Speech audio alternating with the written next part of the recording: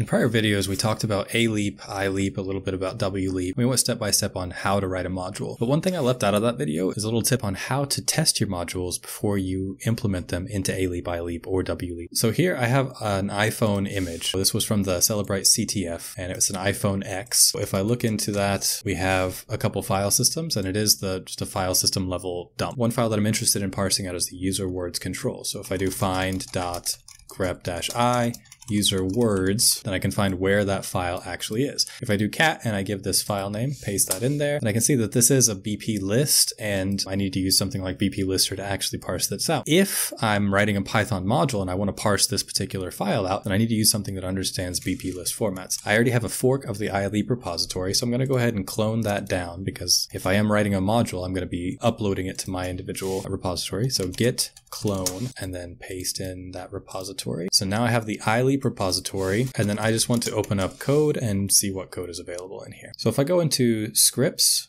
artifacts, I can already see, for example, I know that the file that I'm looking at has to do with keyboards. So I might be looking for something called keyboard languages. So keyboard app usage and keyboard lexicon. This doesn't have anything to do with the keyboard languages that are installed. So if that's the feature that I want to add, then I already have an idea of what I'm going to call my module. It's probably going to be keyboard languages, because that's the artifact that I'm actually parsing out. So I already know what my file name is going to be. But what else I can do is start to go through here and look at anything that also parses out BP lists. So I found appgrouplisting.py, and it imports bi plist. Now I really want to try to use that same library, and that's because if all of these modules use the same libraries kind of as a standard, then the user doesn't have to install a bunch of extra things every time. So we can kind of rely on bi plist to be installed. Try to use any libraries that are already listed. So just have a look through them, say, okay, I need to parse out BP lists. Is anyone doing that already? So the library that I would probably use is bi plist. So I'm going to go ahead and copy that. And what my trick is essentially is not create the module in iLEAPP yet. First, make a mock-up in just a normal Python script. So what we're going to do is just use nano and then call this test.py. And then the first thing I'm going to import is bi plist, because that's the library that iLEAPP was using. And then I just have plist equals read plist, and then I have the full path to the file that I'm just testing.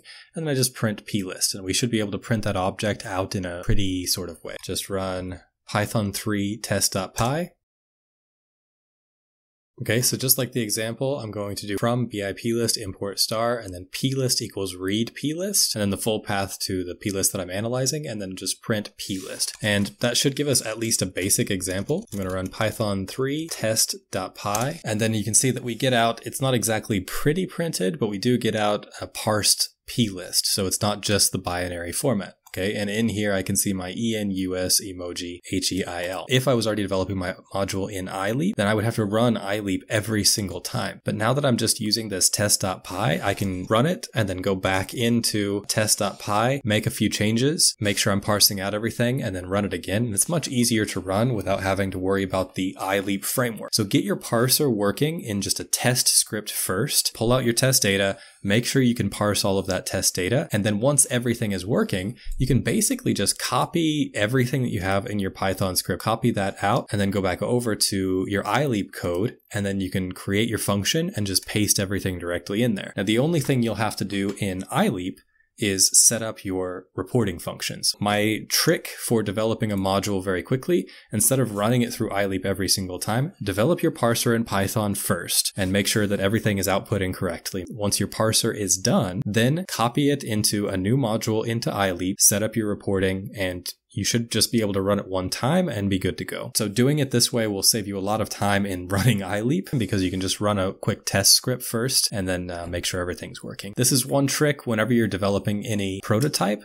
Don't worry about the framework unless the framework is providing some sort of support for you. In this case, iLEAPP just calls our parser script. So write your parser script separately first, and then bring in iLEAPP next. And that kind of workflow will save you a lot of time and also make it much easier to troubleshoot if something goes wrong. So I hope that's useful for writing your scripts for any of the LEAPP packages. Thank you very much.